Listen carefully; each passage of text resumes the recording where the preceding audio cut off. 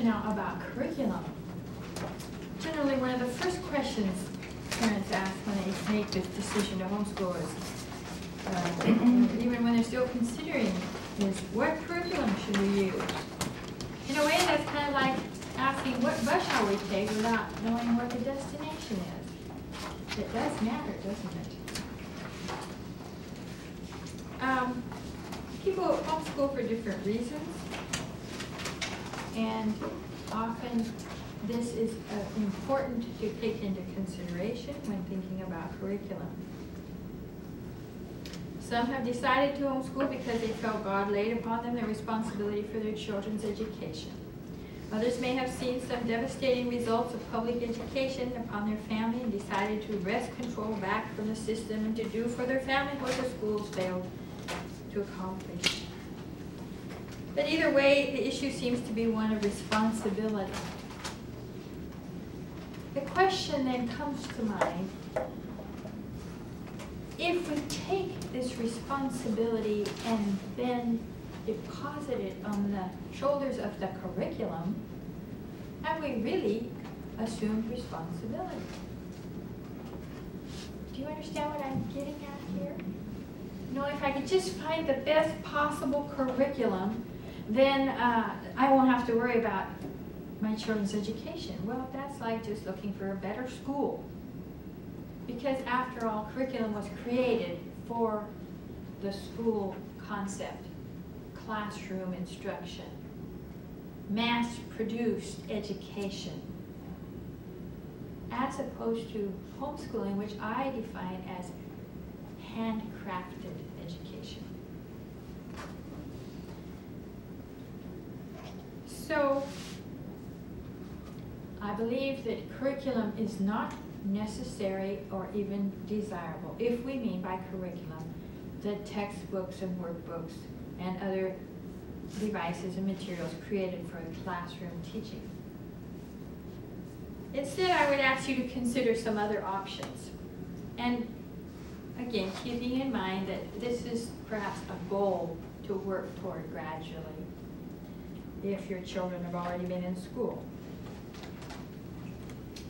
I have here a quotation that was found in Electronic Design in 1986, and it's from an article by Carol Patton titled "Projects, Not Textbooks, Keep Engineers Current." Now this, I don't read that magazine, but someone else read it and found it, and I thought it was very apropos of the subject. It says, if your mid-career engineers are going stale, don't waste company money on formal continuing education courses, says Jay Gilbert, president of Professional Development Incorporated in New York. Gilbert believes that formal study courses waste dollars, eat up valuable company time and effort, and produce little return on investment. What is this talking about? This is a good one to read to reluctant dads who have trouble seeing how mom's going to be able to be a teacher to their children and get all the housework done and be available to him and so on. You know, sometimes natural learning solves that enigma in their mind if they can see how it really works. Okay, so this is talking about business world and companies who often send their mid-career managers, middle management people back to college to learn management skills and so forth and so on. But he says this is a waste of money and time. The reason he gives is that the school model of continuing education, that is, teaching courses around some professor's assessment of learning needs, conflicts with everything that science knows about how adults learn. Interesting how they singled out adults here. I don't think we learn differently than children, but, well, we don't want to damn the whole school system that's the major part of our country's economy, do we? So anyway, it only conflicts with how adults learn, according to him. So instead, he says, in place of teachers and textbooks, try small work-related learning projects. In fact, because the projects correlate to real and immediate job needs, engineers automatically develop a sense of technological ownership and involvement that tutoring could never accomplish. Do you get the picture? Instead of sending these young men to college, give them a project to work on that will give them far more training than they'd ever get in a classroom, and they will be worth something to you as a business when they're done. Yes? I have a brother-in-law who's a facilitator at Honeywell in Phoenix, and he's the only facilitator they have, and it's a big complex. You know, if they need 5 chairs in another place, then he goes where they've got 30 chairs and only need 25, and puts up modules, and he's done that for them for years. Never went to college, and he was given a raise that was equal to the engineers in their company just a couple months ago. Because he was valuable to them. Yes. And he'd learned on the job. That's the best place to learn. Okay, so let's talk a little bit more down at our level as mothers now about this work-related learning project concept. It works obviously for engineers and many others in the work world and in the business world and so forth. But what about middle school? What about 4th grade? Is it going to work there too?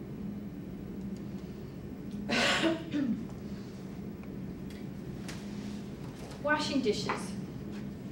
Have you ever washed dishes, or do you all just have dishwashers nowadays? Dishwashers. As a child, you remember washing dishes? Still wash dishes. Did you learn anything from washing dishes?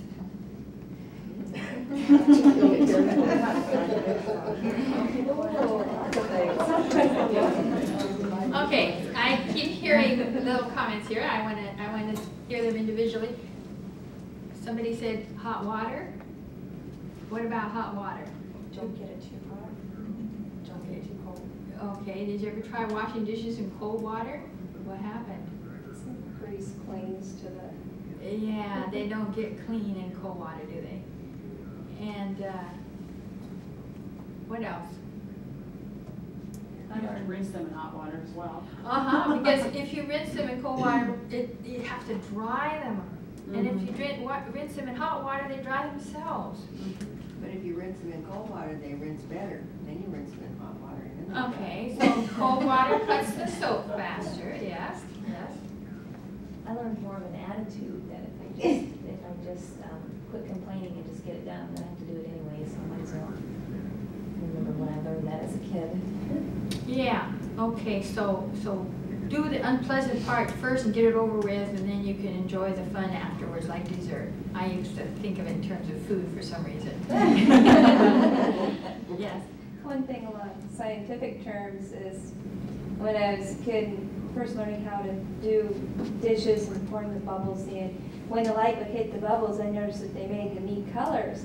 Well, then I didn't know light refraction. Well, of course, that little curiosity, it opened that door for learning. Okay. Yes. I learned how to make a chore list. So it's divided up in the whole family because every one of us hate doing dishes.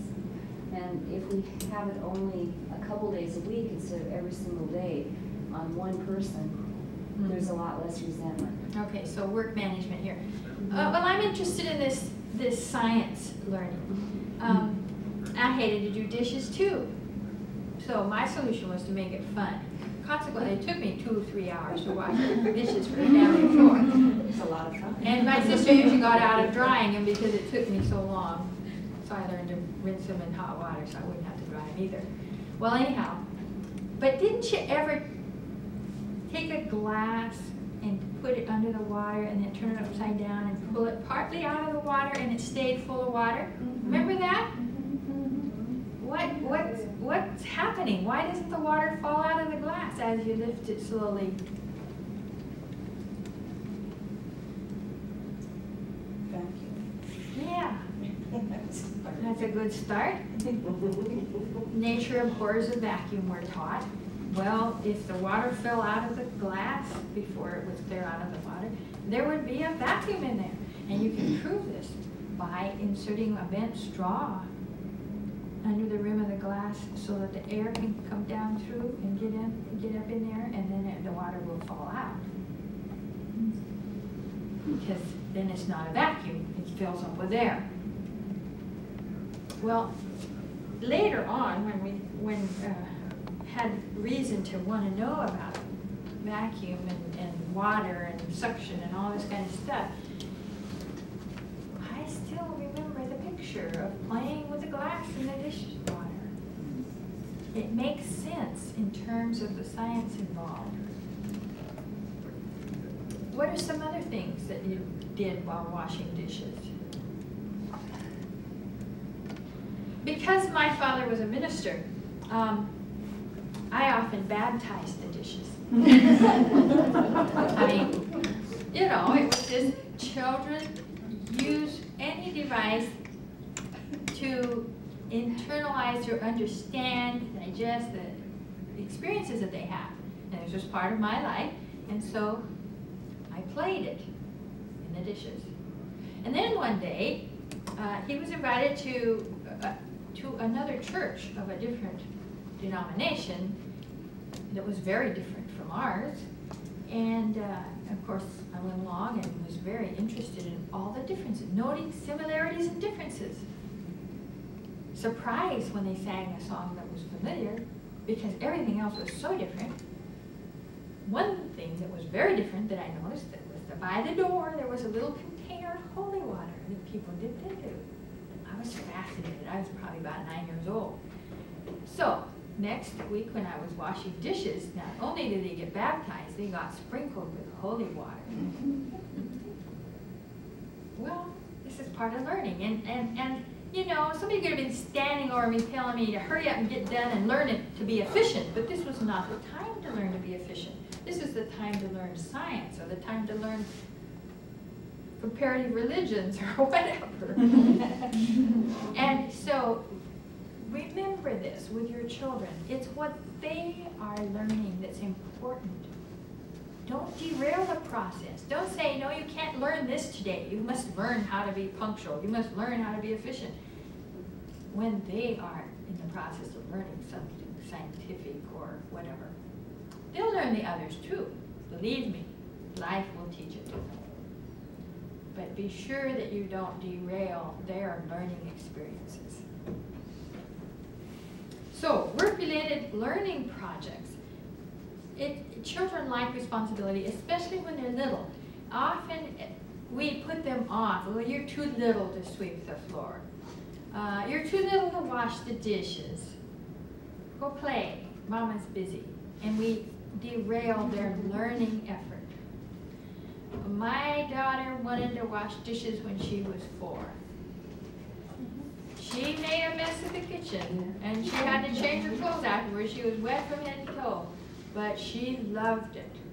And so she became a very valuable helper to me. She would wash and scrub, and she loved to do it. Well, I hated it because nobody let me to do it until I was 9 or 10, and by then it wasn't fun anymore. She still likes to wash and scrub. Maybe not as much. Take advantage of those wanting to learn. Give them some responsibility. And if they like something, fine. If they want to go from one responsibility to another, that's fine too. They're trying it all out. Rotate it. I know when you have siblings and you have to divide up the chores and nobody wants to do any of it, it's hard. But that's life too. If we're going to homeschool, Mom can't do everything. We need to help share the responsibility. But give a little. Let them decide some of it among themselves. Who's better to do what chores. And they'll be learning important lessons in that area too.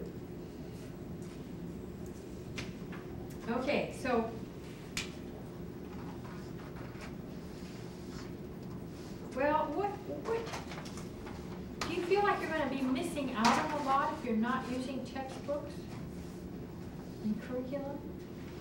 I feel like it's a relief not to. If you still have a question about this, I suggest that you think before you rush out and spend several $100s worth on textbooks and materials for school, that you ask yourself some questions. First of all, what are your goals? What do you really want for your child? A high school diploma? Anyone who sat in a classroom for 11,970 hours will be issued a diploma, whether or not they learned anything. I mean, it's sad, but that's the truth. I've met people who graduated from high school, diploma in hand, that were illiterate, could not read. How many hours is that? 11,970 hours in the state of Washington. It varies a little bit from one state to another. Do I dream of providing the most well-rounded and effective education for my child? Why not trust that magnificent brain that was born motivated to learn? Is there a better way than the schooling that we and our parents received? Well, yes. There's the old way that was in use for thousands of years. What system of education produced the geniuses of past generations? Well, some of it might have been time and chance, but they had strong families, and there was lots of hard work and time to play. What curriculum was chosen by the parents of Abraham Lincoln, Thomas Edison, General George Patton, Leonardo da Vinci? Even Christ and Moses were self-taught or home-educated. These people, read their biographies. They did their own learning, their own thinking. And what is the worst thing that could happen if I dispense with curriculum and just spend time answering my child's questions? The worst thing that could happen is that some days the beds won't get made because there's so many questions to answer. What is the best thing that could happen is that you will find yourself getting acquainted with a very wonderful person, your child. And a very well-kept secret about homeschooling is that you'll find yourself getting educated because children ask these wonderful questions. So if you have money burning a hole in your pocket and you're trying to figure out how to spend it for educational purposes, here's a list. Well, consider encyclopedia. That's a good thing to have, although it doesn't have to be the latest edition, and believe me, the markdown on used ones is tremendous. Maps, globe, some sound equipment perhaps, musical instruments. The typical contents of a desk drawer is wonderful for learning. Compass, ruler, protractor, and so forth. You might subscribe to some magazine, scientific, nature's, educational type magazines. Invest in some craft supplies, paint, art supplies, building toys, microscope, at least a good magnifying glass. Field guides, so that when you go for walks out in the fields and the forest, you can help your children identify the things that they find.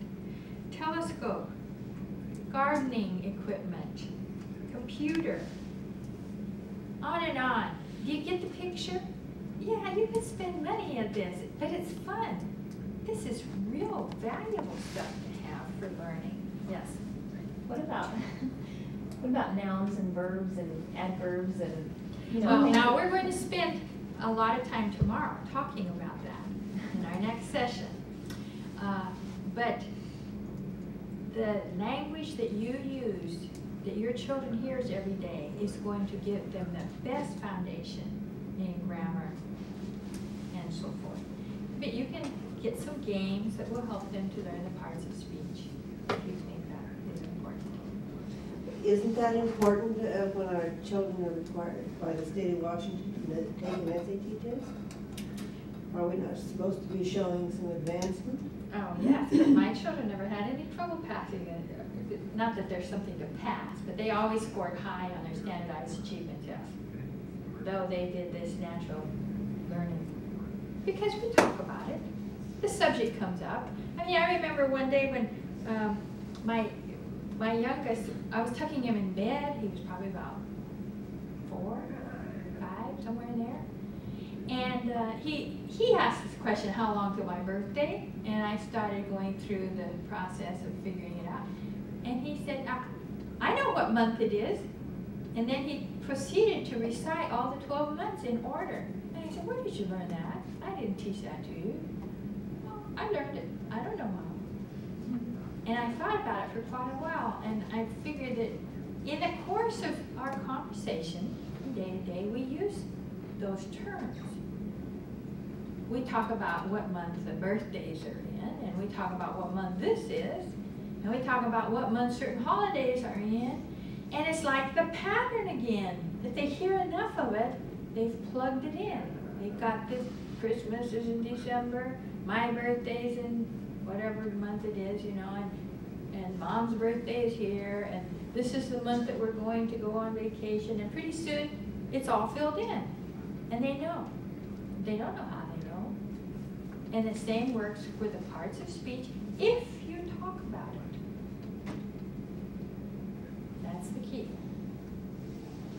Talk about it. What if I need that structure to get me going? Well, it didn't do you much good in the first time you went through it, did it?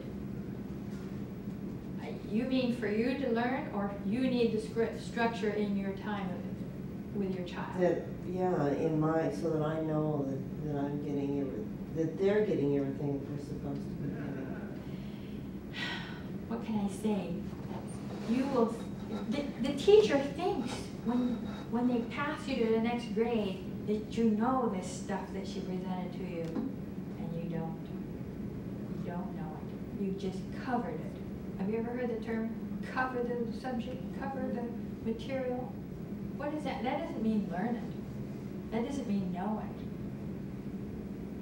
Well, I have teachers that I did learn from. Oh, sure. But not from all of them. Because they sat down and made it something that was interesting for me. Yeah. So what you're asking me So for... if I'm taking on a homeschooling project, a responsibility, then I should be able to work that in so that this is interesting for my daughter and my son, and that they will learn from it.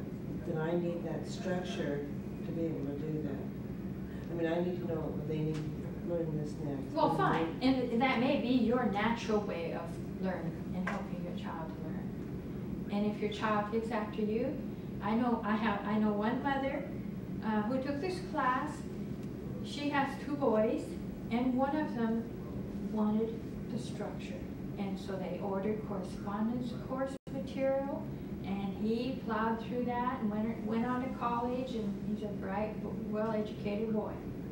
But the other one was one of those free spirits. You could not sit him down at a desk to save his life. He would never complete a workbook without grief. And she let go.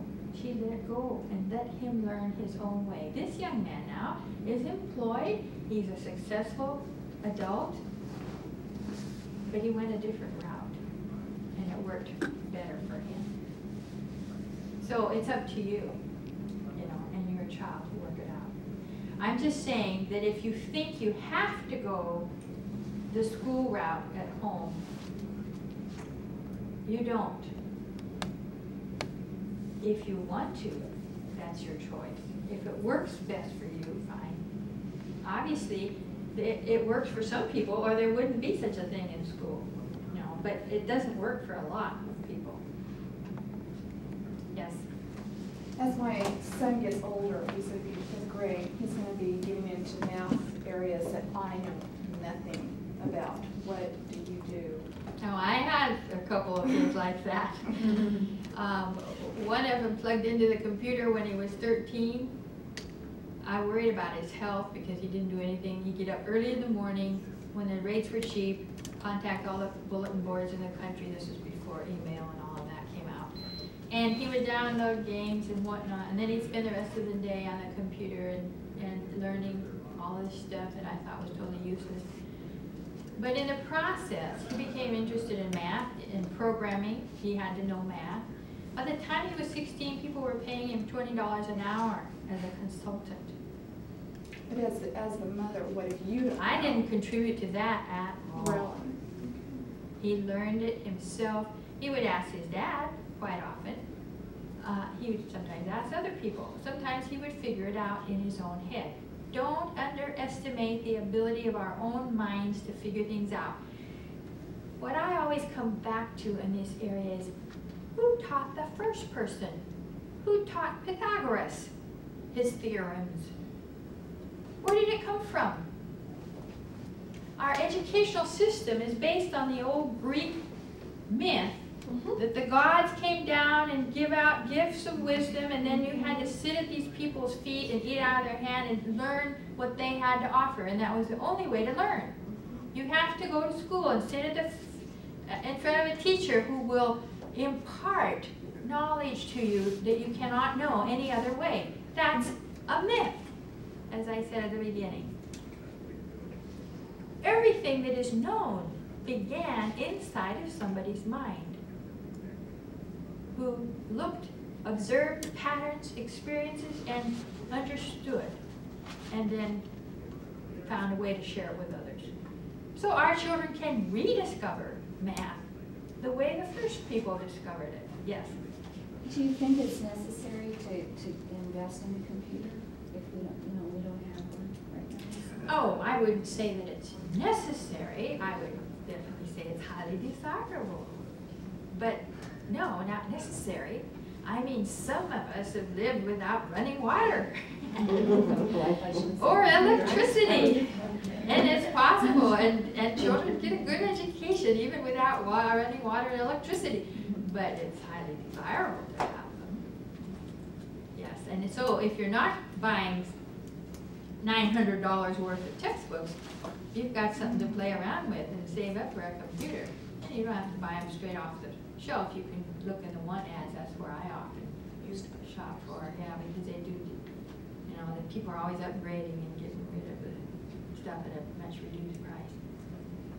Also, the public library in Spokane downtown has computers, and every so often they'll offer classes free of charge if you have a card to teach you access onto the internet and different, just your normal, how to use a computer. If you're shopping in the used department, you need to establish, first of all, if you want to go online or not.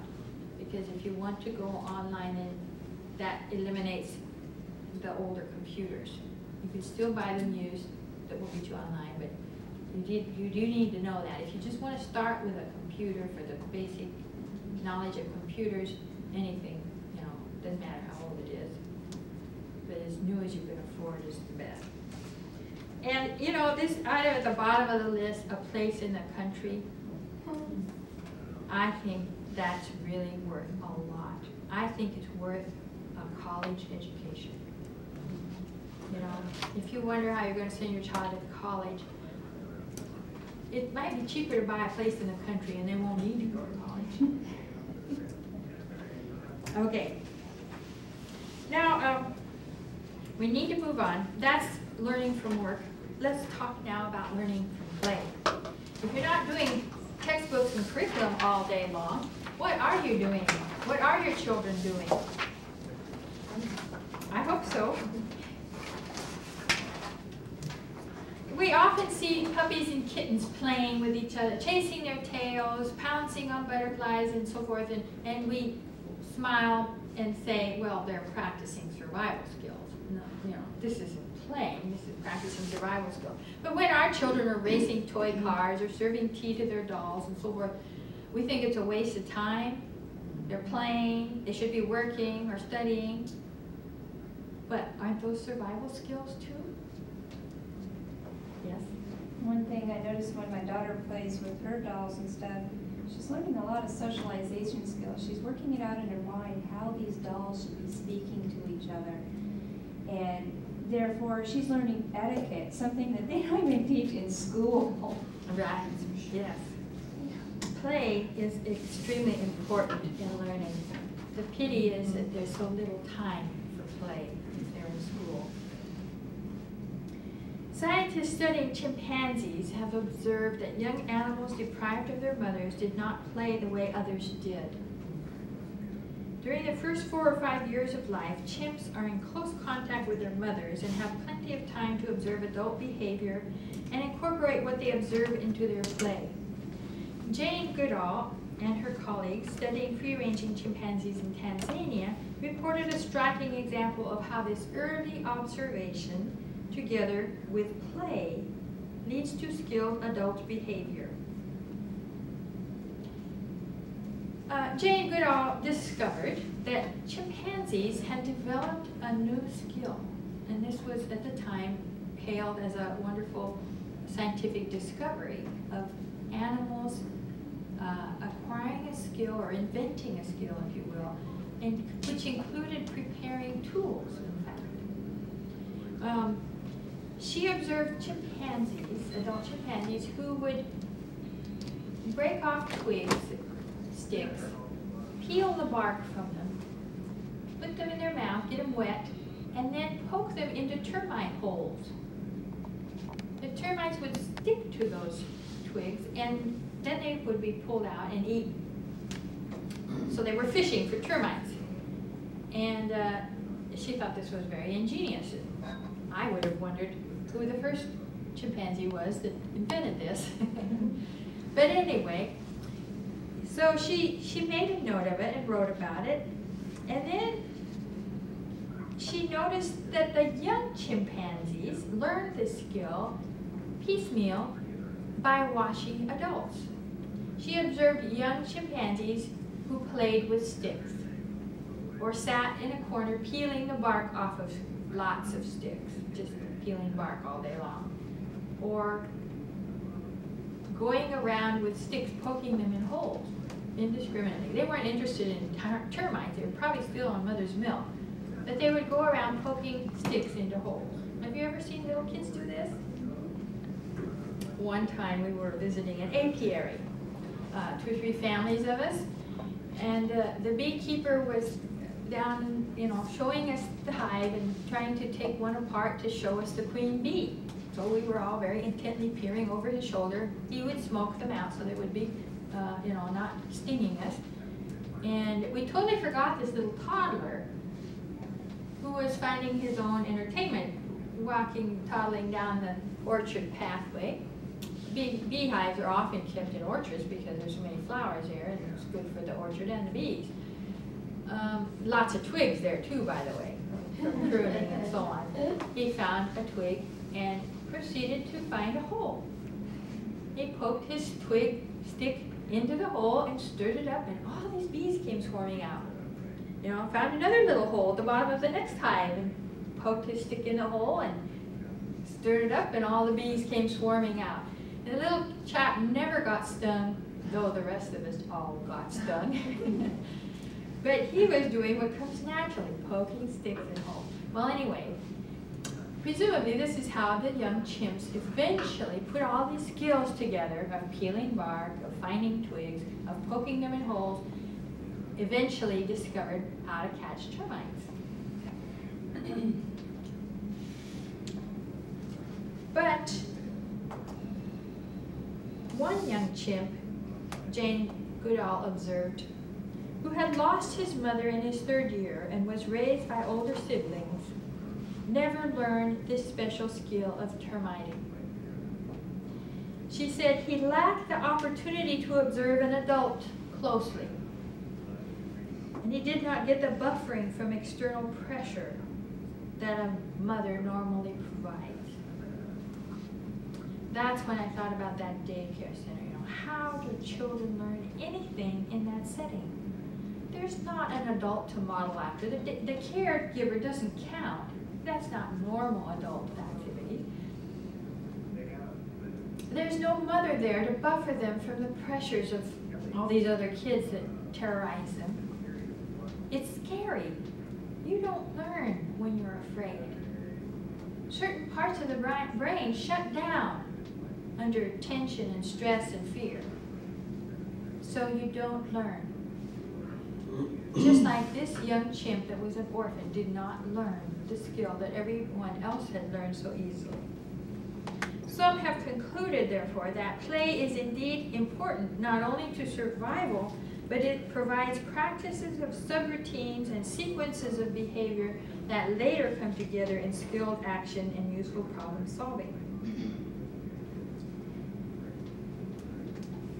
Well-known psychologist and researcher Jerome Bruner studied the effect of play on the problem-solving abilities of children. He and his colleagues designed an experiment where 3 to 5-year-olds were given the task of fishing a prize from a box that was out of reach. The only way they could do this was to extend 2 sticks by using a clamp, thus making a pole with which to reach the prize. Now, for the purposes of I'm going to grab a couple of things here. For the purposes of this example, let's convert it to a math problem, just to help you see what's going on here. They divided the children into several groups. The first group was shown or taught by an adult who demonstrated how to clamp sticks together. Okay? Now, let's say we want to learn how to add 2 and 2. And I can show you how to do this on the blackboard, for example, this way. 2 plus 2 equals 4. Okay, do you know how to add now? The second group of children were shown, or rather were drilled in the skill of fastening a clamp on a stick. So this experiment was involving getting that prize out of the basket that was out of reach. So now they were shown not how to get the prize, but they were now drilled in the process of clamping sticks together. So I could have you all write down this problem in your notebook 5 times. And then would you know how to add? No. The third group watched the experimenter carry out the entire task of making the pole and fishing the prize out of the basket. Now, do you think they knew how to do it? Okay, so if I showed you, I have 2 blue sticks here, and here's 2 other colored sticks. Now watch. 1, 2, 3, 4. 2 blue ones and 2 other colors make 4. Do you understand now how to add? That makes more sense, doesn't it? You see how it's done. This doesn't relate to adding, but this does. Okay, the fourth group received no training at all, but was simply given the opportunity to play with the material. They were put in a room with a prize out of reach. There were some sticks laying around, some clamps, etc. And the kids had at it. They did what kids do. They played. Eventually, they were able to solve the problem. Just like if I gave these to you to play with, and you were a child, you might spend a lot of time sticking them together. You might make towers out of them.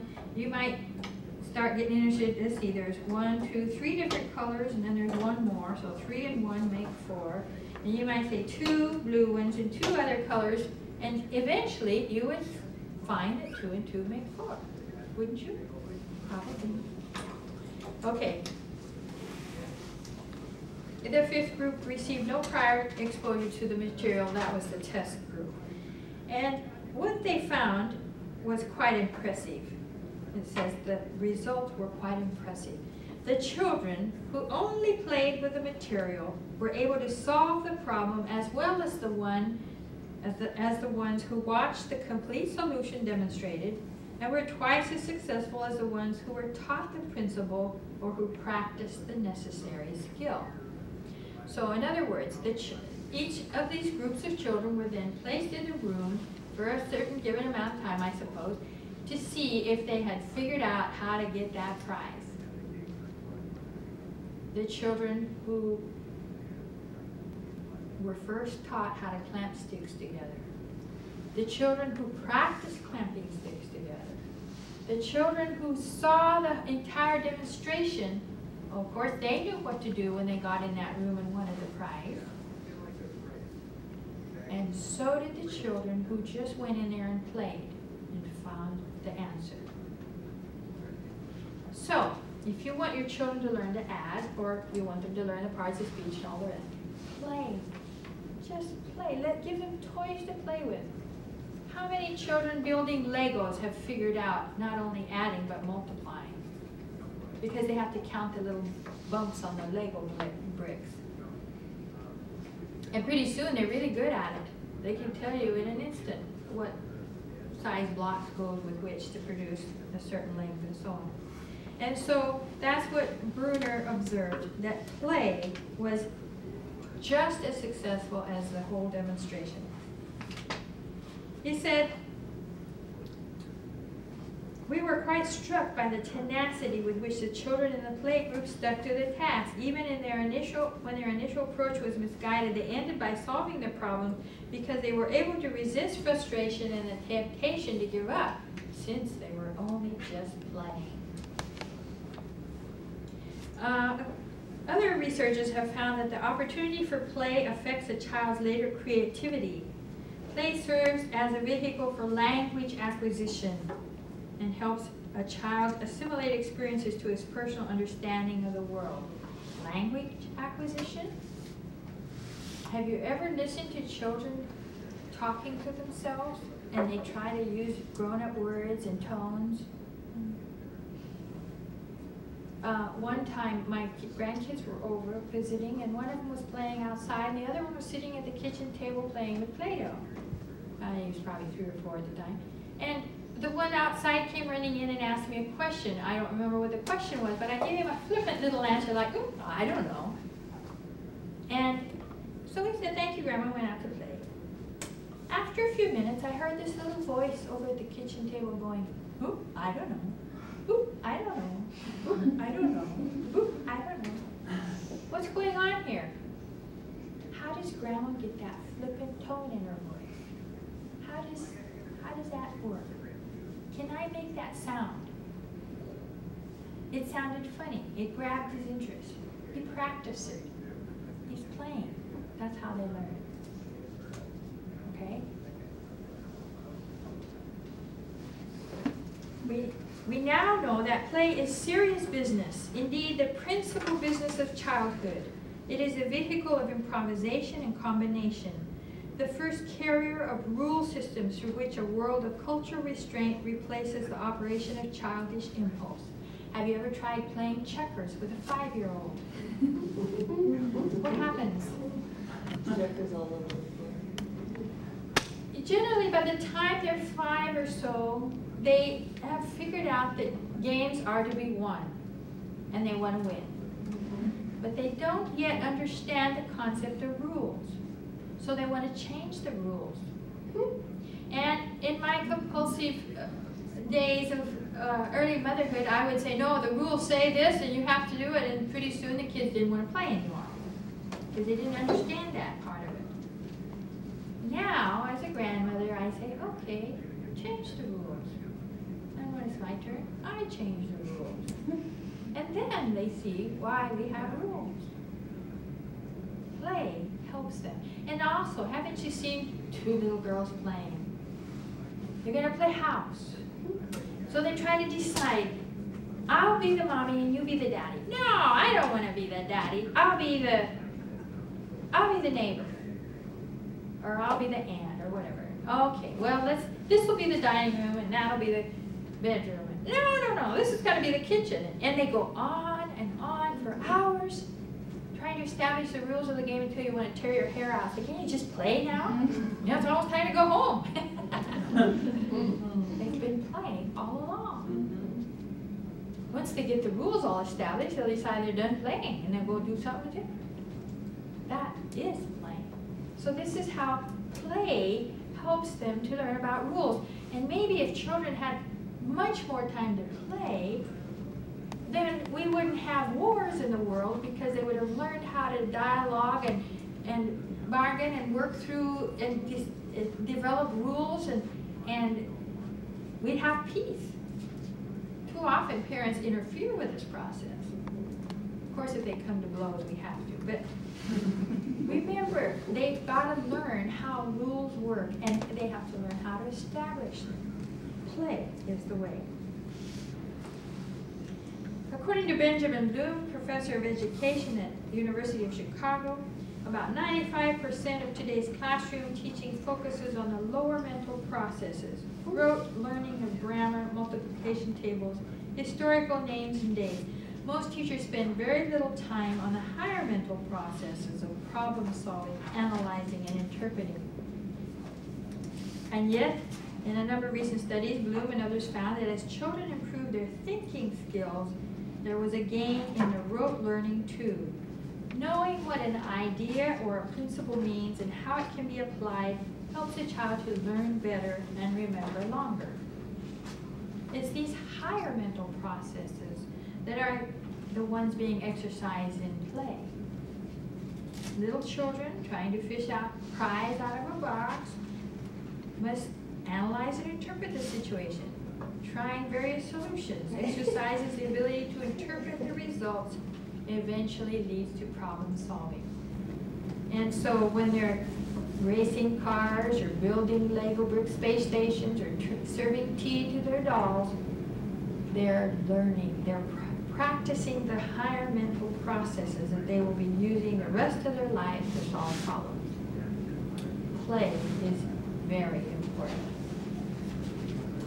Now, we're going to take a break, but I would like for you to be thinking about your childhood experiences with play. And when we come back, we'll develop this a little bit more before we go on. Okay? So think of, come back to class with some stories from your childhood play experience. Any questions burning in your mind that you have to get answered before we go on further? I'm kind of curious what you, did you already talk about the attention deficit disorder? That's right, we were going to get back to that. And you mentioned the speech problem, and that he's in speech therapy, and he's only 7 years old. Yeah. Right. Mm-hmm. You know, I'm not a diagnostician and I'm not a professional and so forth, but I had a child that had a speech impediment, and I have another child that, if he had gone to school, probably in those days would have been labeled retarded, though he's not. Well, he is. That's what they said, that he was mentally retarded. Well, So I'm sure this boy would have been labeled that way also if he had been exposed to the labeling. But there's nothing wrong with his mind. He's slow. Right. He's now an electronic engineer and skillful in many other areas, but nobody ever told him that he couldn't learn, so he went ahead and learned. It just took him longer to get there. I have another child, that a couple of them, that would have been labeled gifted, but they didn't know that either. So they didn't arrive into their adult life with false expectations of the world being handed to them on a platter because they're smart, quote unquote. They just learn faster. You know, the child that learned to walk at 8 months is really no more successful than the one that learned to walk at 16 months. He just learned faster. Not necessarily more. Sometimes it works out to be more, but not always. The child that learned, that had the speech problem, by the time she was 4 or 5, I could barely understand her, and her grandparents couldn't understand her at all, though they lived close by and were around her a lot. And it worried me a little bit. Besides not speaking clearly, she also lisped. And yet, when we went to visit a family that were Australian, they were living over here, and we went and spent a week with them, and one day the mother said to me, "How did you teach your daughter to speak so clearly?" And after that, I listened to her more closely, and yeah, she had an Australian accent. That's why we couldn't understand her. And then another one had a German accent when he was a baby. Yeah. I mean, my perception of it was that. Most babies, when they first start to talk, don't talk clearly. Some of them do. I have a little grandson right now who's just turned 2. And he speaks in full, long sentences, but you can barely make out what he's saying. He just slurs it all and runs it all together. But I suppose we might find some people on the earth somewhere that could understand him clearly. And so, little by little, they learn not only the syntax, but also the correct pronunciation of words. Some of them learn quickly, others learn slowly. Until you tell them that they're dumb, and then they don't learn anymore. So, you know, my answer, I guess, is be patient, and if you want to take him out of the speech therapy class, go for it. You'll probably learn just as quickly without it as with it. If you want to leave him in, I'm not going to tell you you shouldn't, but, you know, if he's hearing correct speech at home, there's only 2 reasons why he's not speaking that way himself. 1, that he needs more time to mature. And 2, he could have a hearing defect, which they probably already checked out. Yeah, they checked that, and he's okay there. So if he doesn't have a hearing problem, then he just needs more time. Okay, I see. And let's focus on it. You know, if it becomes a problem, then it's a problem. Right. If he doesn't think of it as a problem, then it'll go away. Just Right. like the boys who learn to read when their mother quit working on it. Yes. I used to work with some ADD and then ADHD with the preschool children, and I found that many of them, I mean, this is chemically imbalanced in their brains, so it was a real problem. But I found that they did learn, and they were generally bright one-on-one, and they did learn lots of praise, lots and lots of praise. So I think you're going to find a lot of success there to try that. Well, you know, the question isn't, is there a chemical imbalance in the brain? The question is, which came first? Yeah, that's it. Which came first? The boredom, which produced a drug to deaden the brain so you won't feel the pain? Or was there a chemical imbalance that produced the deadened attention? The point that you were trying to get across was like push that aside and focus on just taking the child at their pace. Well, yeah, if any of you have had experience in gardening, you plant your peas and some of them shoot right out of the ground and grow for a while, and maybe all they have is leaves. Others grow very slowly and they creep up, and maybe they produce and maybe they don't. Others have just covered with peas and hardly any leaves, and you wonder how they manage. And everyone does it differently. Is there anything wrong with the pea because they grow slow or fast? Is there anything wrong with a child because he walks at 16 months instead of at 8?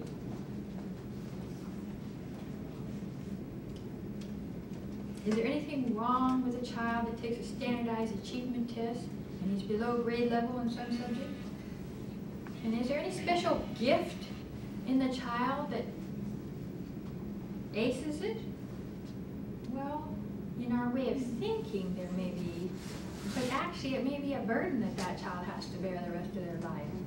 They have to sit around and wait while everybody else figures it out, you know? That's not necessarily a gift. It's just different. That's basic the society's little labels on people. With my daughter and her processing and her she's between hyperactivity and attention deficit. We took all processed sugar away from her, and it helped.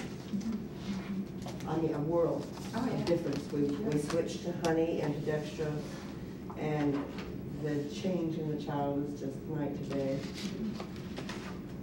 Yeah, I believe, to get back to your comment about ADD, right off the bat, my opinion of those labels are, first of all, they are a way of covering up teacher ineptitude. That's why I have a problem with this label. The teacher hasn't figured out, or didn't bother to try, to understand this child's learning need, that he doesn't learn by hearing, he learns by doing, or seeing. Yeah. And so, since the teacher didn't bother to figure it out, the child's not going to bother to figure her out and understand what she's trying to get across to him. And that if you gave that child something that he was genuinely interested in, he would not lack any attention to what he was interested in. He would be perfectly able to concentrate. It's like they throw them all in the same bucket, and if they aren't going to perform the same way, then they slowly but surely get plucked out and sit into these categories. Somebody's going to say to me, but after instead a of while, teaching them. that there are some children that are genuinely damaged. Yes, but again, which came first, the chicken or the egg? You can be in that setting so long that it becomes permanent. I think they're saying that what they're trying to say, the impression that I got was that it was okay for him to attend a resource so that they can have, it can be a confined thing. But the teacher didn't want him in the classroom because they had to take time, and if he couldn't sit still, they didn't want him there. Or if he was disruptive with the class or whatever, they didn't want him there. Sometimes I think we should take a second look and realize that the disruptive ones are the ones who figured out what they need and are doing it. The ones that finally comply and sit quietly are really pathetic because they all their life will be passive victims. Well, that's another way of looking at it, yes. My son is so active, you can hardly get his attention. And I worry a lot about that, with going into the homeschooling. But he's so smart, he does that. He picks it up, I think, really fast. He's just constantly on to the next thing. You might want to look into the diet issue to help them calm down a little bit. There are a number of things that will affect that.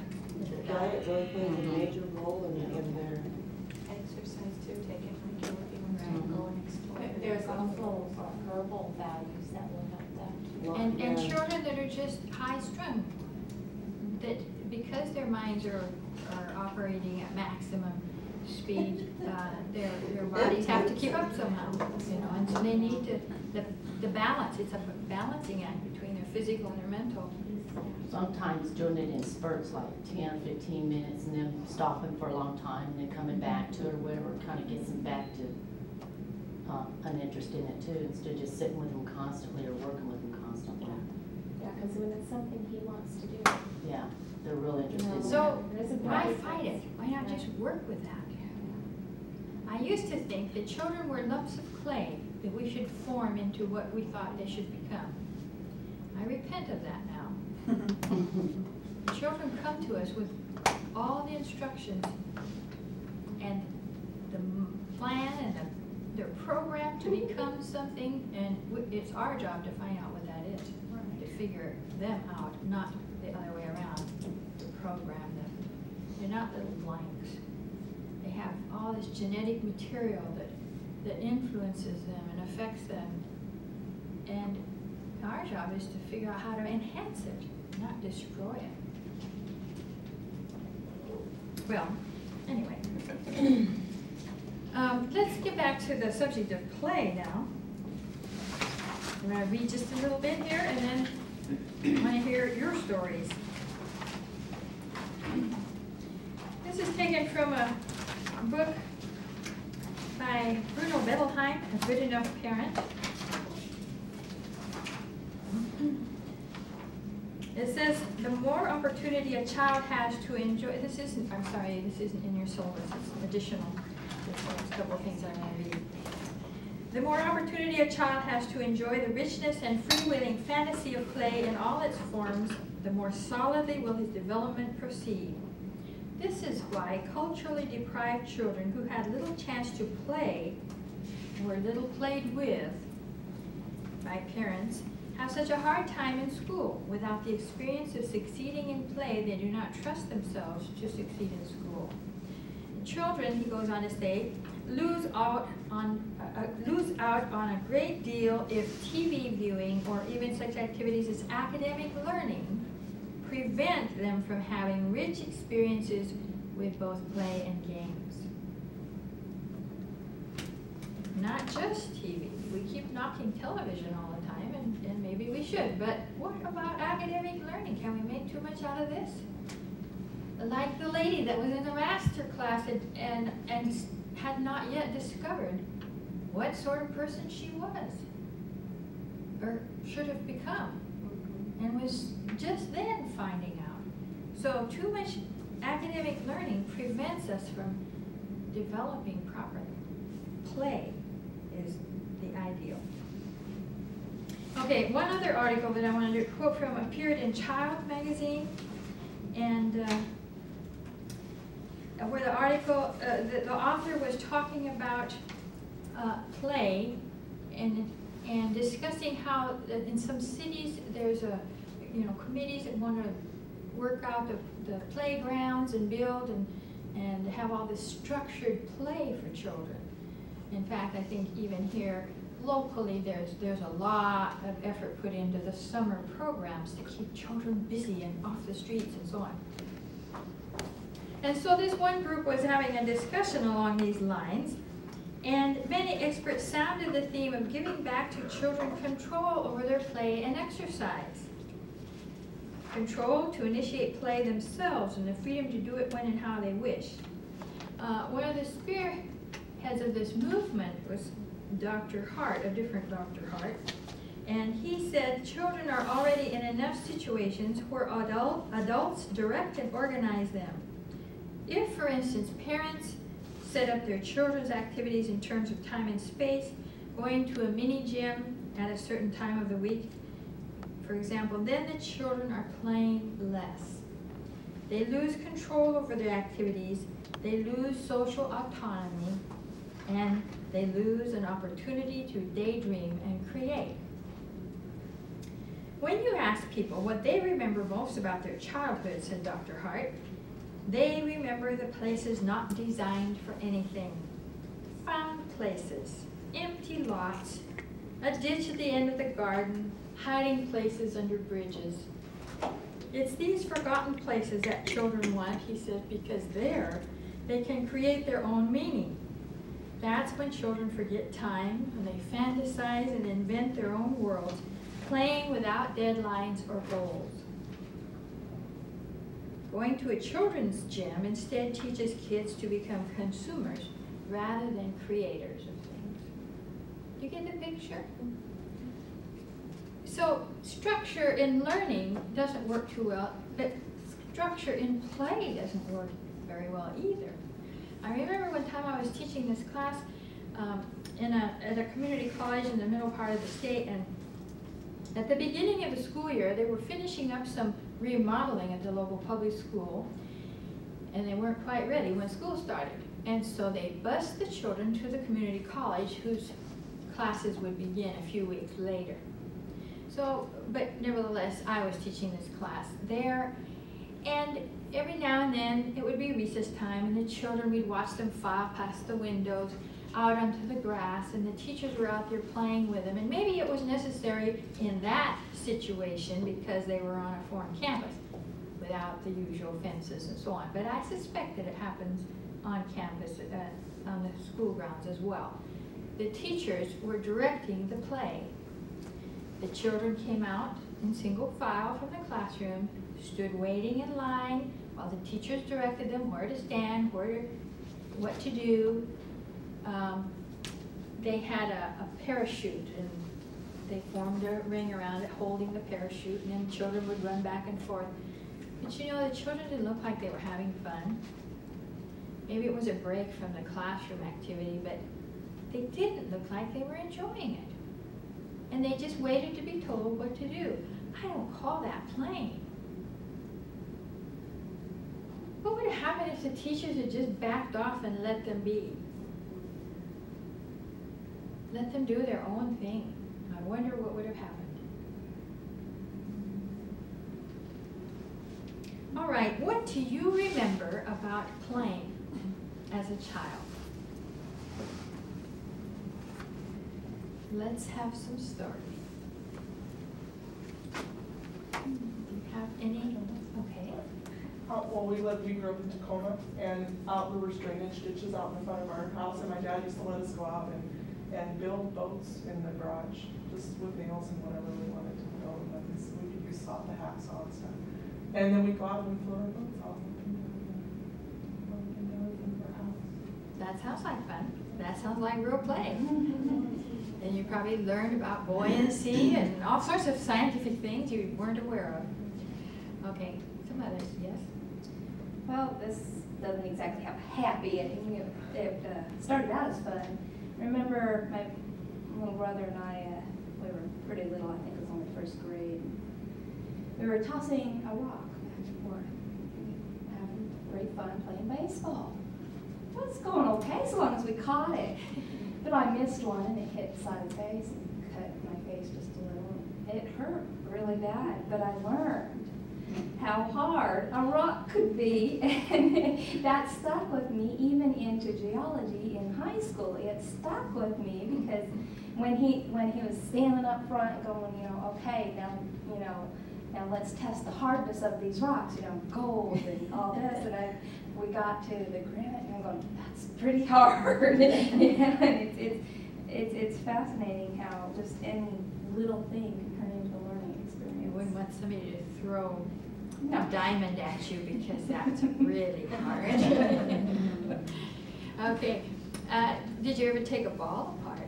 Yes, we did. And find out why they don't hurt as much as a rock? Yes, we did. We found out what was inside the core for the cushioning. And my brother started that, but I couldn't help. We wound it, and it took forever to unwind it. We got it done. Okay. Next. Anybody else? I did a lot in Iowa. My dad was a recruiter in the Marine Corps, and we lived there for 4 years. And we didn't live in the country, but right next to it. Actually, we lived in Ames, a pretty big campus town. But we went and picked berries all the time and honeysuckles, and we'd play pioneer. And I remember making mud pies in the back alley. And my brother had magnets. I don't know where he could, but we played in the gutters in the front street. I remember getting the lead out of the street, so we played with lead. I probably have lead poisoning. But I remember we thought it was so cool. We'd get glass and drag it on top and get the lead to, like an Etch-a-Sketch or something. Sure. But yeah, we played forever and ever outside. It was great. Unless you ate it, you probably think I was safe. Well, while the rest of you are thinking of some more stories, the first time I read this article, I asked my spouse at the time if he remembered about playing, and he said, yeah, he remembered that he had an old board and had some bent nails sticking out of it and whatnot, and in his imagination, it was a high-tech plane. He loved stories of aviation and so on, and so in his play, this board became the cockpit of a plane, and he added a few more nails and so forth, and they were the dials and the gauges on the panel, and he played for hours with that thing. Later, as an adult, he went back to Grandma's farm one day, and out behind the garage, he found this old board. And he looked at it in utter disdain. How could that old board with rusty nails sticking out of it have been so much fun? And he realized that it was only a prop for him in his imagination. In fact, when I ask this question, I hardly ever hear of toys. Though I'm sure, people have varying amounts of toys when they're growing up. But generally, we may remember receiving them. We may remember setting up the train set once or twice, but not playing with it. We may remember playing with dolls because they don't do anything. You have to do it to them, and so on. But most toys, we don't remember them. We remember the things that we made. We remember the things that we did, whether it was cowboys and Indians or, digging the lead out of the ditch or whatever. It's because those are the learning experiences. Any other stories? Yes. When I was a girl, I have 2 younger sisters, and we lived in the mountains. We had no neighbors, probably like 10 miles away were the closest neighbors. And we had horses and such, and we would, oh gosh, during the summer, almost every day, we would get on our horses bareback, and we'd have our sticks with yarn that were our bows and arrows, and my sisters and I played in the mountains constantly. Indians, we were always Indians. And we would ride our ponies, and we would fish, and we would, we'd have our sandwiches and stuff packed with us or whatever, but that was our pemmican, and this was this, and we just had everything. And all summer long, every day, it was just another continuing adventure of being wild Indians. We would braid our hair in the morning, and we just did it all the time. Can you remember the source of the stories that were going through your head? Oh, we used to fight over who was going to be Sacagawea. I mean, I don't even know if she rode a horse, but somebody read to you. Oh yeah, and my dad was always very interested in teaching us about the mountain men and the trappers and different things, because that's something he was interested in. And I don't know if it's normal for little girls to try and always be interested in what their dads are interested in, but it was something that all 3 of us really liked, and so we would pretend that we were the Indian girls that the trappers married or whatever, but we were always playing that every day, it seemed like. Okay, sometimes our play is based on movies that we've seen or books that we've read or have been read to us, or maybe it's based on stories that grandparents told us. But almost always that kind of play is acting out something that we've heard or seen that we want to understand better, so we play it. I just have one real bold memory of us organizing a circus, and the whole neighborhood. And we had signs up, and we had chairs sat out for all the customers, and we took the money. I think we charged 5 cents to get in. And we gave a whole circus performance, and we had costumes, and that was just a wonderful time. But I just remember too, just playing all the time and having all kinds of make-believe. We'd make up forts in the woods. We lived near the woods, and those forts were like our other home. We just go there every day, and just my girlfriends and I we were always wearing costumes. Look back on that, some kind of costumes. But just do your children play this way now? Yeah, especially my son. How about the rest of you? Do your children play like you used to play? All the I see kids now, and I think this is really weird, because we used to play, and we did role playing back and forth and playing house and pioneers. But I hear the kids now, the neighbor kids will come over, and they're always telling each other what they're going to say. I don't ever remember doing that. I always remember I just say whatever I thought was appropriate, and my sister or friend would. Now they're saying, well, then you'll say, and then I'll say. And I just think that's so odd. I don't understand. They direct everything each is other directed so in much. their life. Yeah, constantly. I once had a couple ladies in a class like this. They were sisters, and they told me that they never played as children. And I almost didn't believe it. I said, never at all? No, our father made us work. I said, well, did you ever try hurrying to get done with your work so that you could play? No, because you just give us more work. I said, well, could you play while you worked? No, it wasn't allowed. I said, I can't imagine never playing. And they said, you know what? Our children are teaching us how to play, and we're really having a ball. I'm finding that because we lived on the farm and in the Columbia Basin, when we went there, we were pioneers in that area with the water. And so there was a lot of work to be done. And I am my father's daughter, the mechanic in the family. And my brother's the bookkeeper. But I don't know how to play with my kids. And I'm finding now that with my oldest, I first had to work because I was alone, but with these two kids, I've got to be home all the time. And it's a different thing to get down there and be a kid.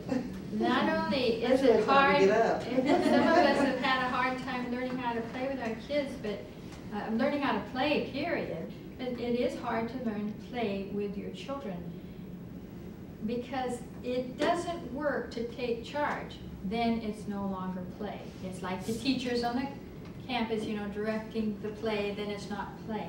I learned this the hard way also.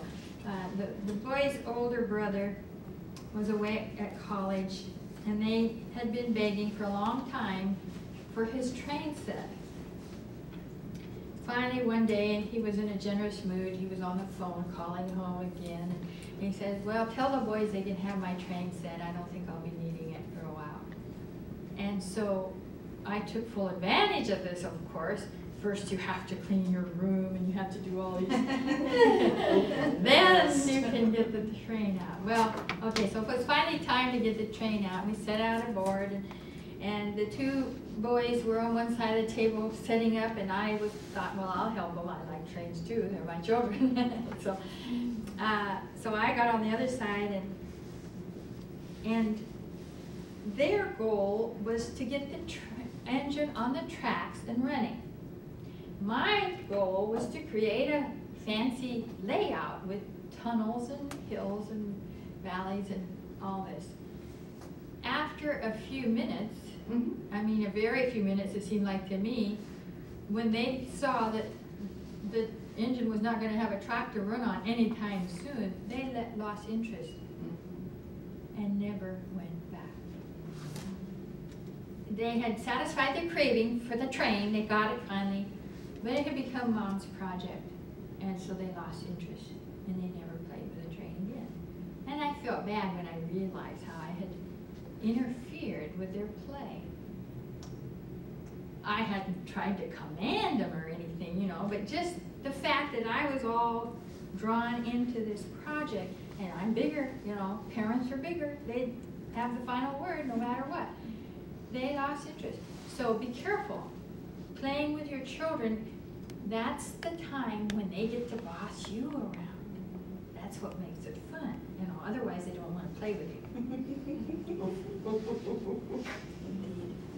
Okay. Any other stories on play? Yes.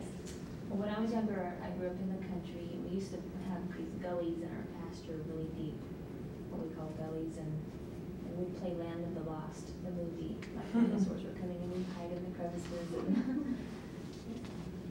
And again, acting out something that you had seen in order to understand it. Good. In our home, when the children were young, the older children were young, I had a phobia of guns, so they were not allowed to have guns. And they never got to play cowboys and Indians either. So guess what they played? Israelites and Philistines. Samson and, David and Goliath. You know, they played what they had available. And the more violent, the better, no matter what the background was. So now I repent of all of that, and I figure, well, kids will be kids, let them be. That's what they're supposed to be.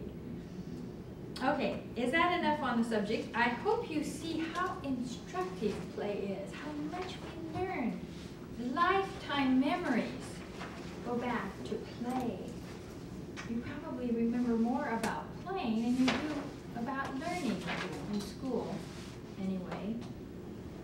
So if your children are playing all day long, think of what they're going to remember. Think about what they're going to be learning from that. You can't go wrong if they're just playing. You buy that? I hope so. think about your own experience as a child, and then it'll make sense. Okay, now this afternoon, we're going to spend a little time going over the law. Nobody's asked this question. Usually by now, somebody said, well, can you do this legally?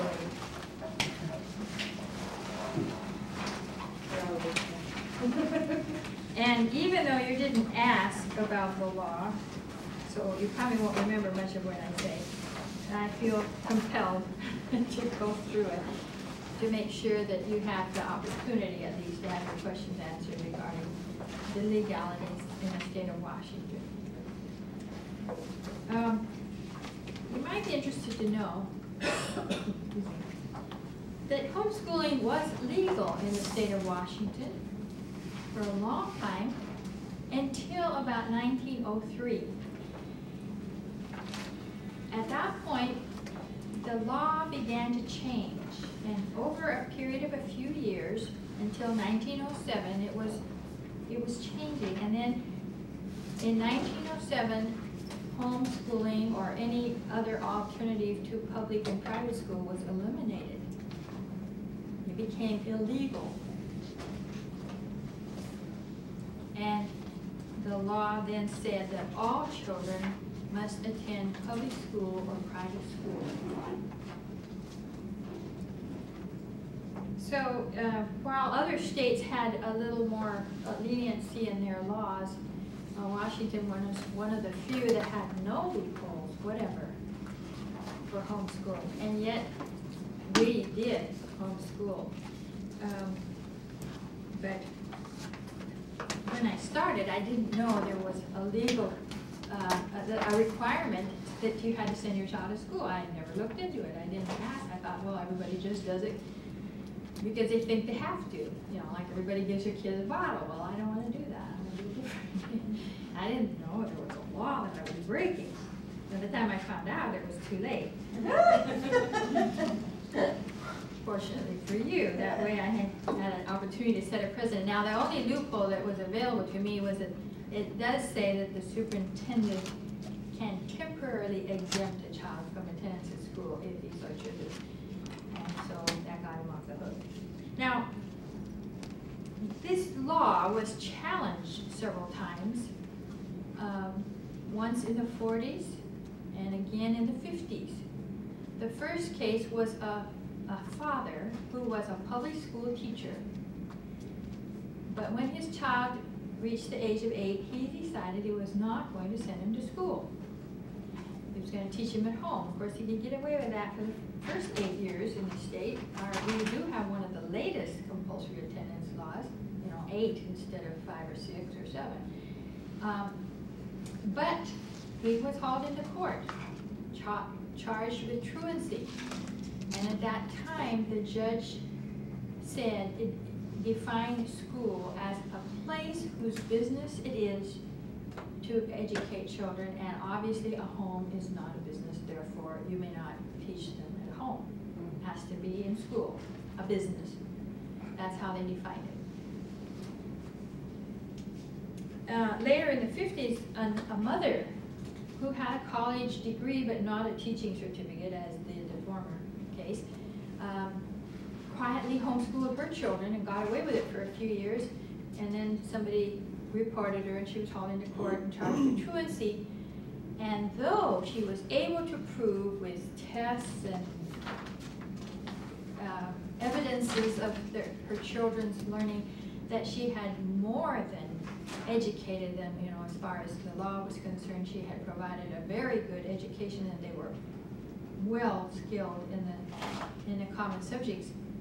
Nevertheless, the judge had to go by the precedent set now and find her guilty of truancy, or her children truant. So with that kind of a history, by the time we came along and tried to teach our children at home, it wasn't legal in this state, but at the same time, the public schools were in such bad disarray in the late 60s and early 70s that they really didn't want to make a case out of this very badly. And so there were, I haven't found anyone yet that had homeschooled longer than we have, but many people started homeschooling after that. You know, some of them were our friends who said, well, can you do that? And then they decided they wanted to do it too. And then others started popping up around the state until by the time we got to 1983, and when we had our first homeschool convention seminar, we had about 500 people show up. It was mind-boggling. Where were they all coming from, you know, out of the woodwork, all these people that want to homeschool. And that was in 1983.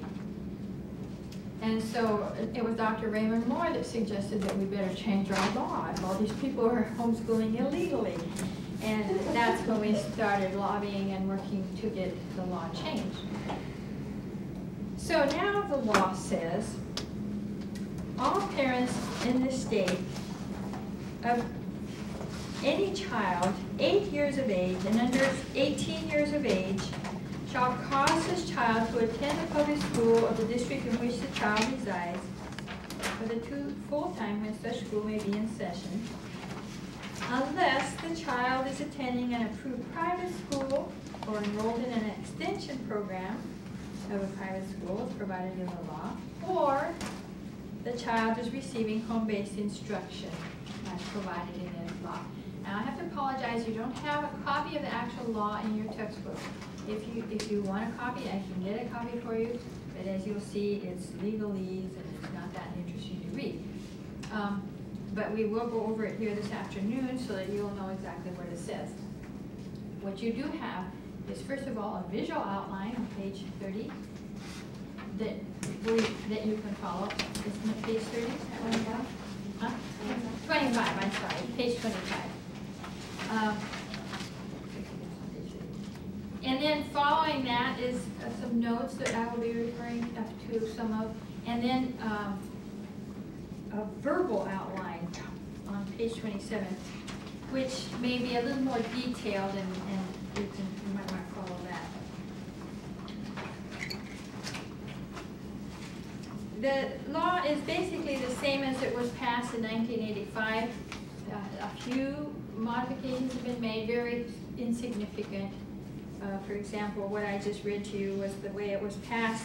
However, now that section has an added sentence that says, where it says, child shall attend public school of the district in which the child resides, and such child shall have the responsibility to, and therefore shall attend.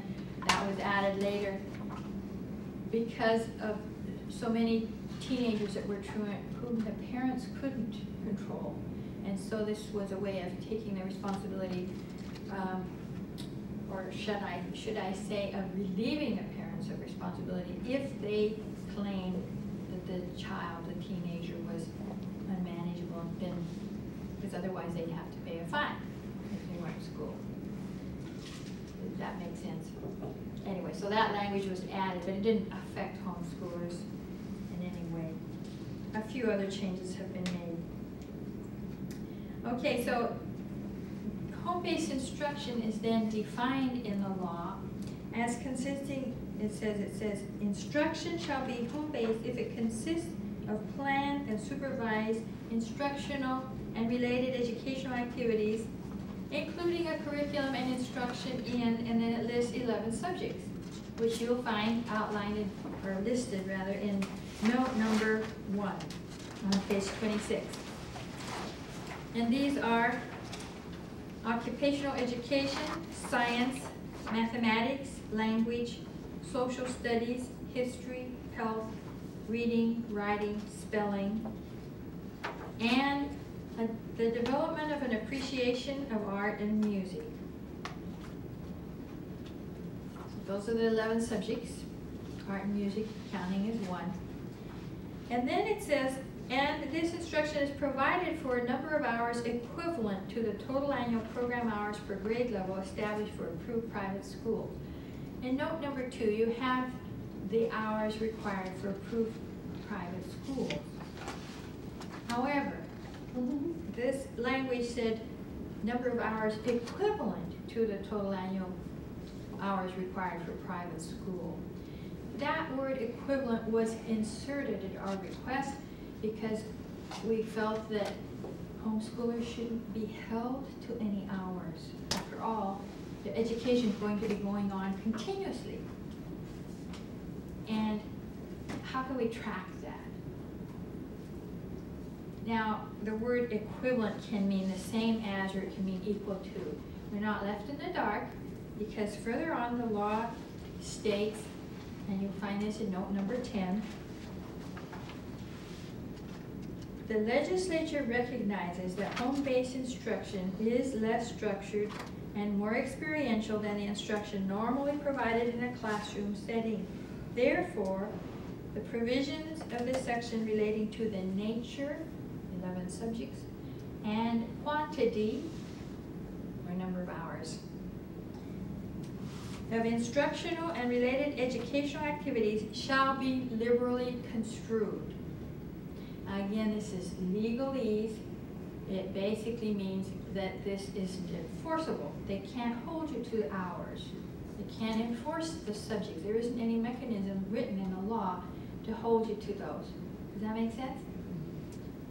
You are required to provide instruction in the 11 subjects, and you know whether you've done that or not. And for the equivalent, so if your child has, based on, say, a standardized achievement test, shown a year's progress after 3 months of homeschooling, then they've had the equivalent of a year of instruction. It may take 2 years for them to do a year's progress. It may take a lot more hours than it would have, or it may take less. It doesn't matter. That's how the law reads.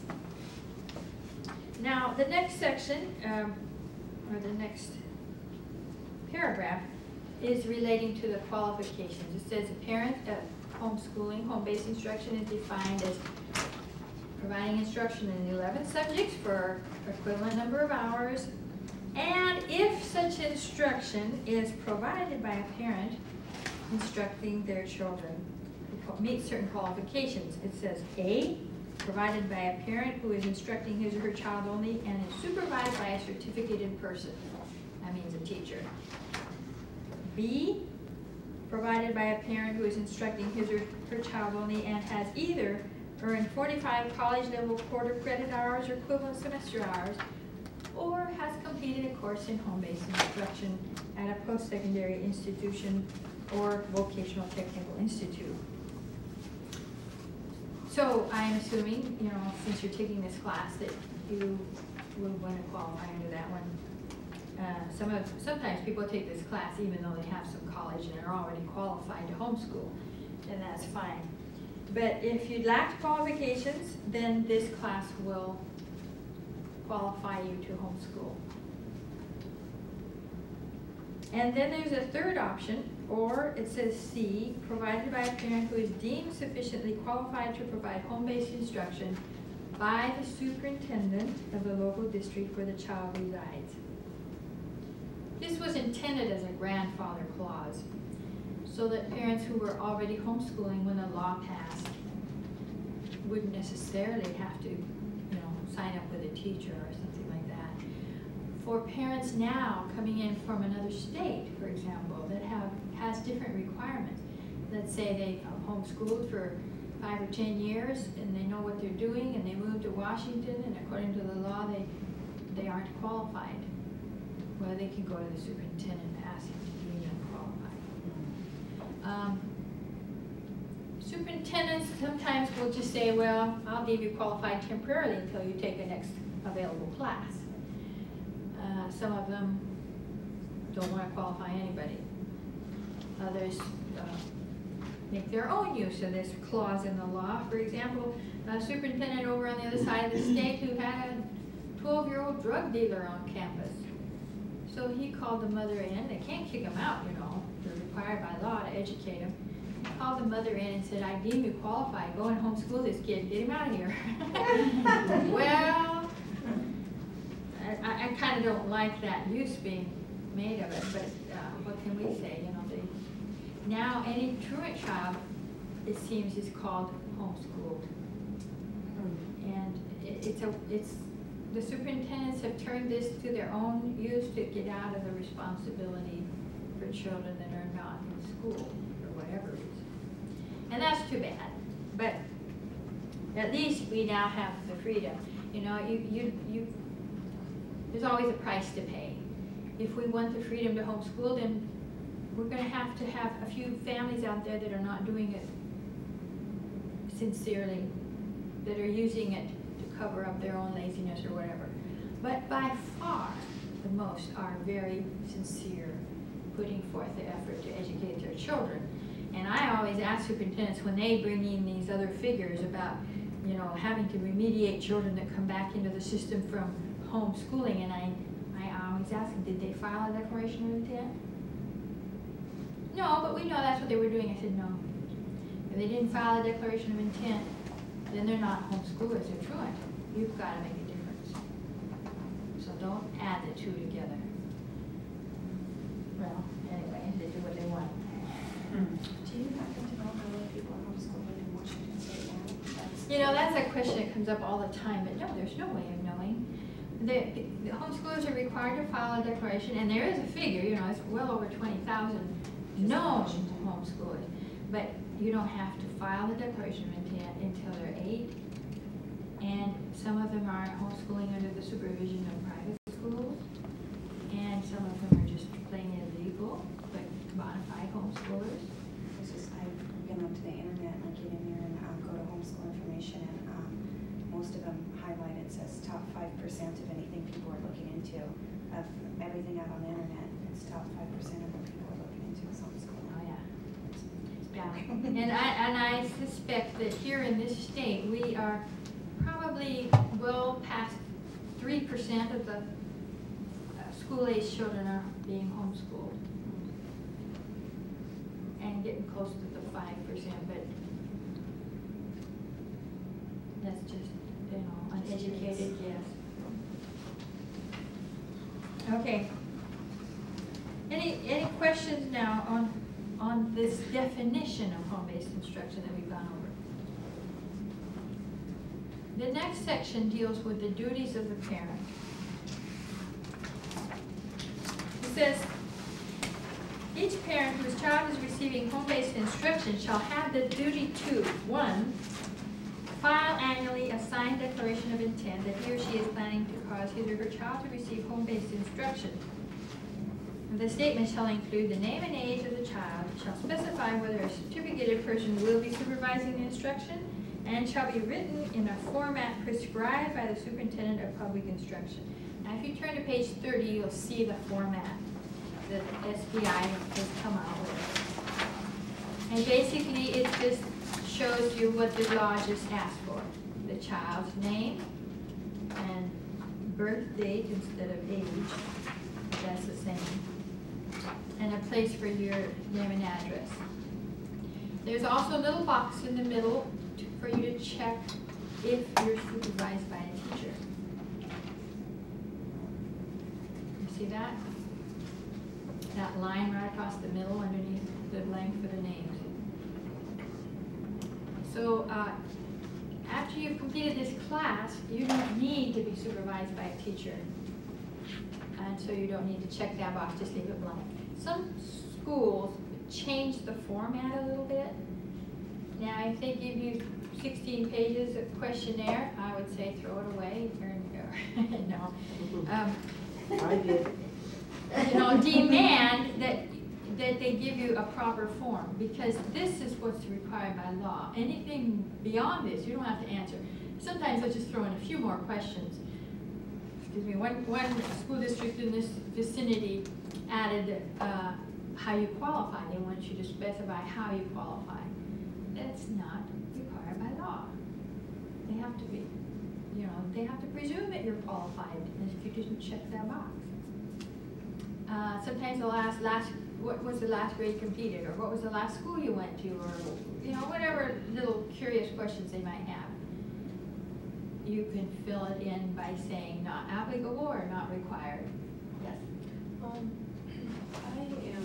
going to be teaching my kids, but I think my mother-in-law, you know, because she doesn't speak English, she was asking me if kids too. Like the, more of a, I'm sure she'll do her part in it, but, the structure, like, would I be able to? Okay, that's a good question. And I have to answer it carefully. You may teach your children because you've taken this class or you have college or whatever and qualify. Your mother may teach her children if she qualifies. Then, as it says later here, and we'll read it in a minute, all decisions are left up to the parent as to how you do it. So if you wanted to send your children to grandma to be educated, or grandma wants, she wants to have you educate her children, that decision is left up to the parent, provided the parent qualifies. What if she has, even if she came to this class, she would understand how would she qualify? Okay, that has not been addressed. The way I usually counsel people is that two things they can do. One is sign an affidavit saying that you're in loco parentis, that's a legal term meaning in the place of the parent, you have legal custody for purposes of education of the child. The other thing to do is if she wants to, she can come to class and bring an interpreter. And that has been done in the case of a deaf person. Because, at least they could sign that didn't disrupt the class. I'm not sure how it would work if somebody, I haven't had the opportunity to see if that would work if somebody wanted to translate, but it might be possible if she wanted to do it that way.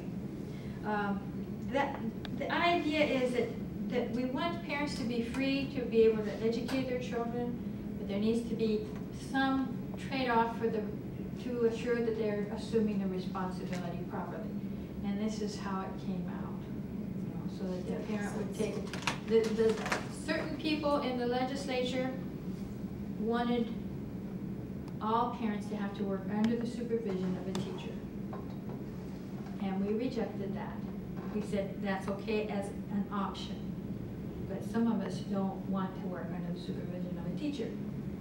And so the trade-off was, well then, how about if you have a little more education, or a class like this.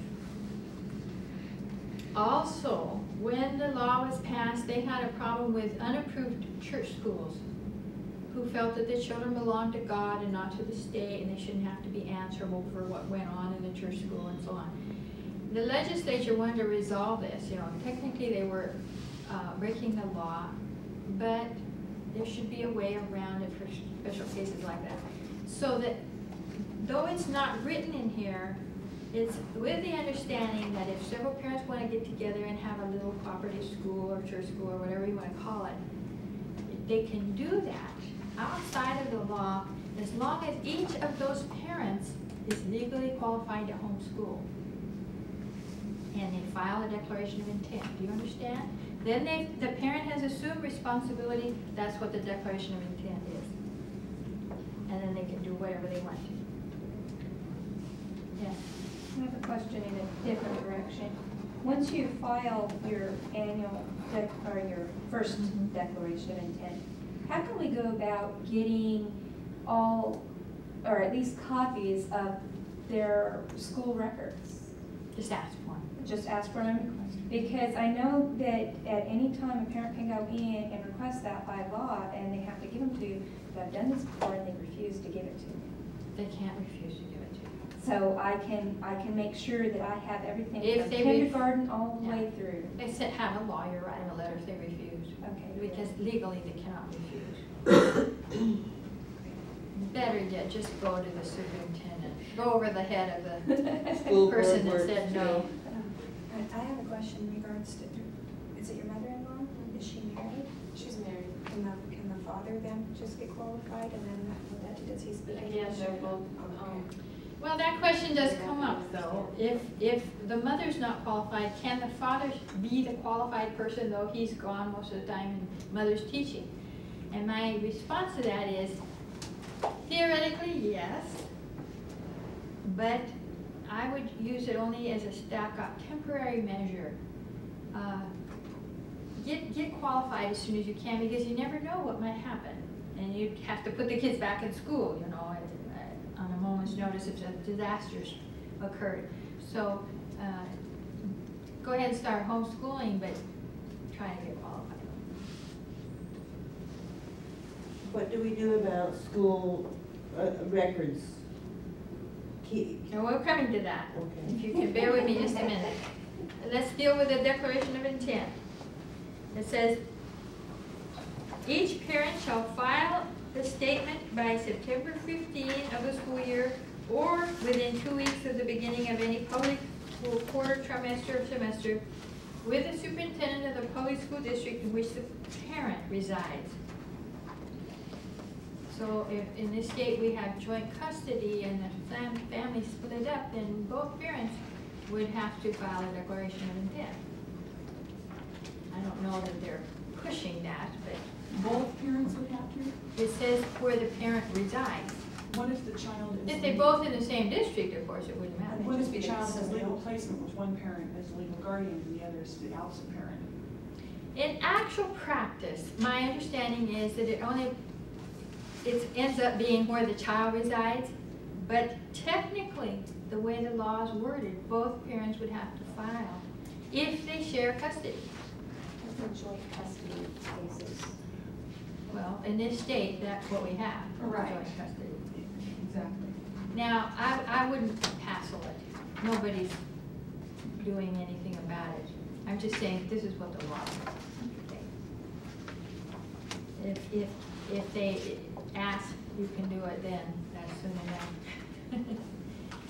But I believe the way they're treating it is as if it said where the child resides. This way you won't be surprised.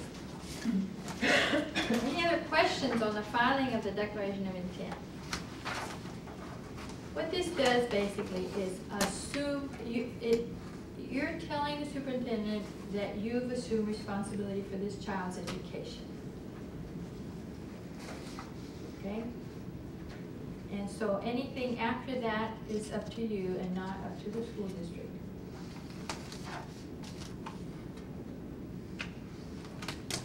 Okay, the second duty is to ensure that test scores or annual academic progress assessments and immunization records, together with any other records that are kept relating to the instructional and educational activities provided, are forwarded to any other public or private school to which the child transfers. Now, it doesn't say here you have to keep records, it just says you have to have them so that if the child goes back to school, you've got some records to furnish them with. Okay, so the only records that are required are test scores or annual progress assessments and immunization records if you have those. Okay, any questions on that? At the time of transfer to the public school, the superintendent of the district may require a standardized achievement test be administered and shall have the authority to determine the appropriate grade and course level placement of the child after consultation with parents and review of the child's record. So what this is saying is, if you put your child back in school, it's up to them to decide what grade goes into. They're supposed to take into consideration your views on the matter. That says after consultation with parents. But it's up to them. Most schools are just glad to get them back, and they'll do whatever you ask. Are you going to review testing later? That's coming up after this, yeah. But you had, somebody back there had a question on records. Right. Okay, this is the time. Just on their academic things. I assume the test scores here are the SATs? Standardized achievement test. Okay, that's what that is. What about their work that they do? throughout the year? Nothing is required, but if you keep any records, then whatever records you keep should be submitted if the child goes back to school. Only at that point? Yes. No other records are required. Now, I have to say that at one point in the process of getting this law passed, there was an amendment added here in which we would be required, well, actually, it didn't start out as an amendment. The first time the bill was drafted, they had on there that we had to keep attendance records and grade records. I'm sorry, just attendance at home. Yeah, right. And that's what I said. You know, give me a break. The kids are home all the time. What kind of- Perfect attendance, I mean, can you beat it? And so I went to one of the legislators and I said, you know, this doesn't make sense. Why should we have to keep grade and attendance records at home? He said, well, what do you do when your children do a good job? I said, well, give them a hug and a kiss and a pat on the back. He said, good, that's what I wanted you to say. Now, I'll take care of your amendment. And so the next day at the hearing, he proposed amending this out of the law, out of the bill. He said, I'm told that homeschoolers sometimes just give their kids a hug and a kiss and a pat on the back. How are we going to record those? Everybody laughed and they voted on the amendment, and so they got it passed. So it could have been different, but it's just the way it came out. We don't have to keep records. Yes. Is this so as far as when they get into high school grades? There's no record keeping. What do they do about having this for future reference, for going to college, for? There is none. There's no mechanism to get a graduation from high school and from homeschooling. There are ways of doing it, but nothing I know is there's one written in the provided law. through our Christian curriculum. Yeah. Actually, any school in the state of Washington issuing a diploma sets up their own standards as far as accepting credit from other institutions. For example, if you're enrolled in a correspondence course, the school is not obligated to accept those credits for graduation purposes. At the same time, there are no laws regulating the writing of diplomas in this state. So any parent can write a diploma, and it's just as good as the paper it's written on. What do you want with this anyway? Why do you want a record of their education? Well, I'm just curious as to going on to school. Now I realize now, if your question is, if my husband didn't graduate from high school and he's going on to college, but yeah, that's what I'm saying. If your question is, how do we get into college? I can answer that. Colleges want homeschoolers. You'll get the royal treatment if you apply to college. Doesn't matter if you have any diploma or a report card or credits or anything. They don't care. Yes. What if you have, I'm just looking at newspapers, if you want to, your child turns 18, wants to go get a job and is interested, a lot of newspaper ads say must have high school diploma or something. If you use homeschool, then, you know, will they waive that? Will they take it into consideration? They will. What a lot of homeschoolers do, just to make it easier on everybody, is take the GED, and it's equivalent to a high school diploma. I was told, well, in fact, my cousin's boy homeschooled, and in comparison with what he learned in homeschooling and went and took his GED, said it was like taking freshman tests. Actually, about 49% of high school seniors will flunk the GED. 100% of homeschoolers pass it, and usually in the 80th, and many of them in the 90th percentile bracket. So we've already made our case. Colleges will not turn you away if you're homeschooled. My experience with the GED, it's more common sense than anything. And that's why most of your homeschoolers will pass it. Sure. And that's the only certificate you get homeschooling is a GED. If you want, yeah. If you want. You don't have to have that. I know one young man that was accepted in a college in upstate New York with nothing. He had no GED, he had no report card, he had no credits, he was homeschooled all his life. He had nothing to show for it. They welcomed him with open arms because they know the homeschool kids are good students and they know what they're there for. So I wouldn't worry about that. Yes? Dr. James Dobson said just here a couple of weeks ago on the radio that there are 6 homeschoolers right now at Harvard. So, Air Force Academy. yeah, he was really stressing that as well, that it is not a problem for No. homeschoolers to get into any That's right. of our colleges or universities. I get letters from colleges saying, please send us homeschoolers, we want them. We'll waive entrance requirements, we'll give them scholarships, we don't care, we want them. What was Could your you give question? us their names? Well, Boston University for what? Okay. Well, I had an Hillsdale. experience just the day before I left to come up here. I was at work and I have one client that is a retired physician.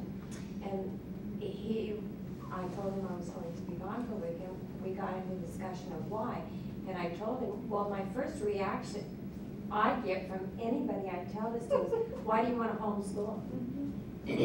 So then I explained, and then they're kind of sitting there like, my question to him was, when you went to medical school, or college and medical school, weren't there any homeschoolers? And well, yes, there was. And he said, they're all physicians that were homeschooled and went on to college. And I'm going, there's your answer. Is one reason the colleges want homeschoolers, is the main reason because their grades are higher? Or is it another factor? I don't think it's grades. I think that it's the scores. college isn't like high school. I know. When you get into college, it's more self-directed. You have to have some idea of what you want to get out of it.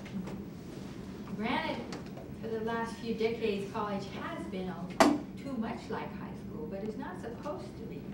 You're supposed to go to college because you want a career, you want an occupation, a profession, whatever. And you go there to get that.